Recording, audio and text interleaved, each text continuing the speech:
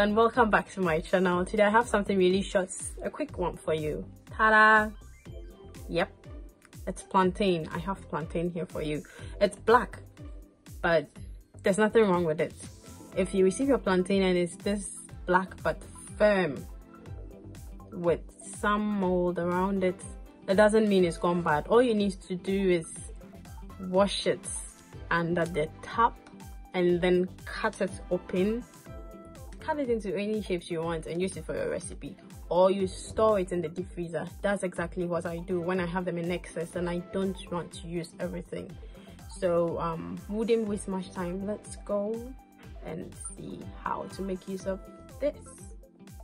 Our first recipe is kelewele. Kelewele, the GH style, the GH way.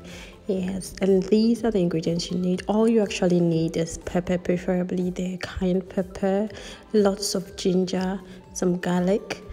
It can be optional, it depends on you. Some onions, cloves, and grains of selim, but that's actually optional, it depends on you. These are the basic ones I use, and you can add any local spice to add taste or flavor to it as you want. You blend these up and then you mix it with your chopped plantain, and it should look like this, just as you see it on the screen. Don't forget to add some salt to taste. Yeah, I didn't mention that, but you have to add that. Now when your oil is hot, like burning hot, you add in your mixture.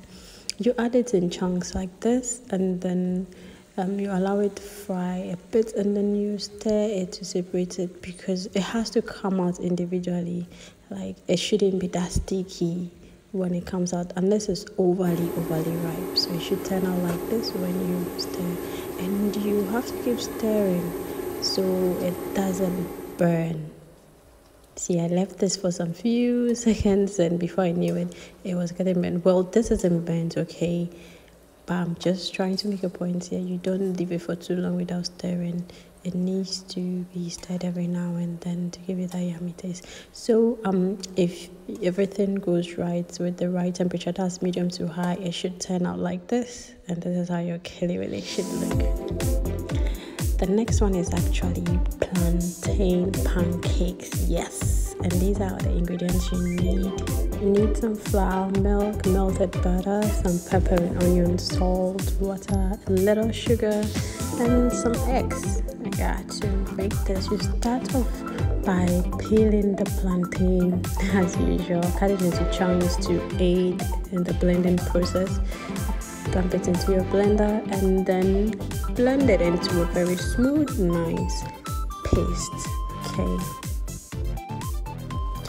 Next, you actually have to add in all the other ingredients except the flour. So you add in your onions, your pepper, your butter, your eggs, and some of the milk.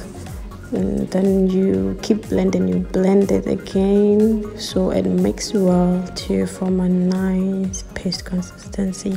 You pour it out, and then what you do next is add your flour and some salt and sugar to taste. Okay, when you make this butter and it's too thick, you just add in a little more of the milk, and then there you have it. It will be good to go. Once this mixture is done and ready, you grease your pan and then you put it over very low heat. You can actually fry this or kind of bake it.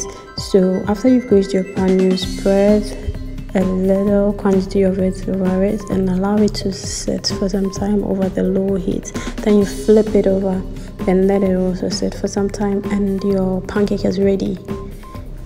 So with just a little butter, this is how it turns out. I actually like to use very less butter or oil when doing this, and it turns out so yummy, delicious. Like, you would really love it. You should try this if you ever have overripe plantains back home.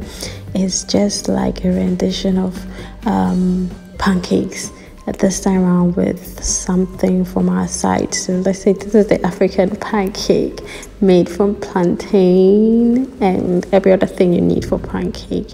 So that's how it turns out. Now let's go to recipe number 3, fried plantains. For this recipe, I don't think I need to say much because everyone knows how to do this. It's so simple and easy. All you need is to cut your plantain into any shapes of your choice. You salt it and then you dip it into hot frying oil, just like I'm doing, and make sure you keep turning it so it doesn't burn.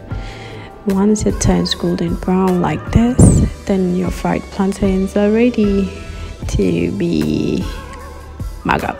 Eating, yes. So that's how we do it, and it's served with boiled beans with palm oil and gari. Yes, they call it red. That's how we call it. You can just eat it as a snack with nothing. Yeah, this looks like kelewele, but it actually isn't kelewele. It's just fried overripe plantain. I cut them into tiny bits. That's how. So you fry it to look this yummy, and then you serve it with your beans or pepper.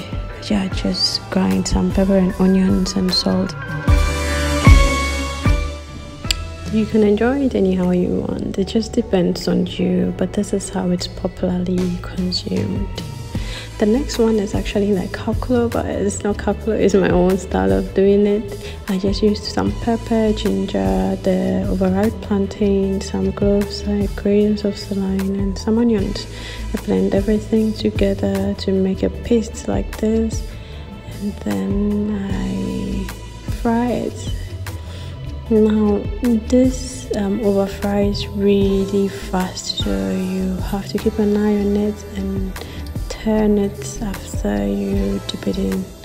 Just a few seconds after you dip it in, you know it won't get burned. And you should use deep frying. I think I did a shallow frying, but it turned out good. But I think if I had done a deep fry, it would have turned out better. So you strain the excess oil out of it and you serve it with peanuts. Yeah, it's just a simple one. You can take it with peanuts and any soft drink to go.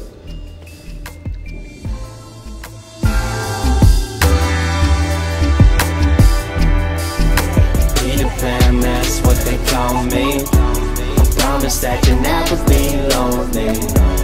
Peter Pan, that's what they call me. Promise that you'll never be lonely. Peter Pan, that's what they